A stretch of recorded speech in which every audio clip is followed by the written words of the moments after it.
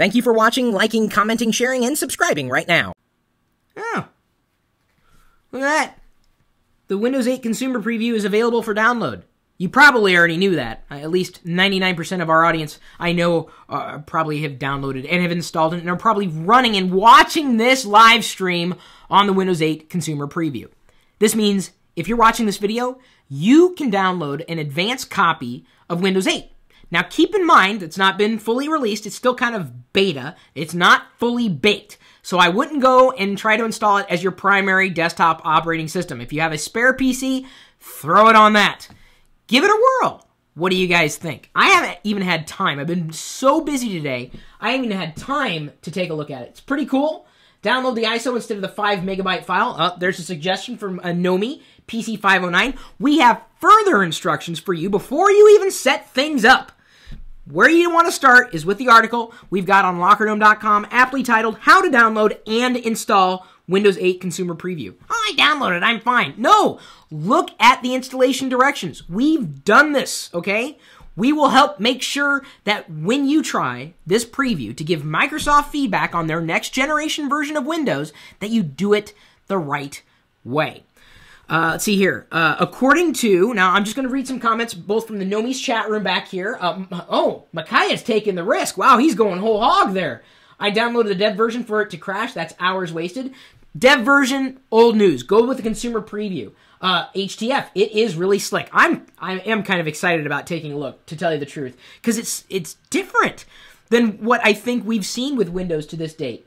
Sai, rebooting to re-enable hardware virtualization. Well, that's an important thing to do on your PC if you plan on doing virtualization at all, like, you know, running through virtual machines, which we've done videos about before, so I won't push you on that. VM it. That's what Dan the Man 6161 suggests. Win 8 is sick fast, says the creative Kai there on YouTube. Not really much else coming in terms of Windows 8 right now, other than from SRLMJ23 on YouTube. I'm more savvy in Windows because I got my Mac for Christmas, and I have to say Windows 8 is really awkward. I don't like the controls. Download the ISO file. Couple suggestions. Doesn't like the controls there. PC509 did not like, or does not like XP. He misses his command interface. That's funny.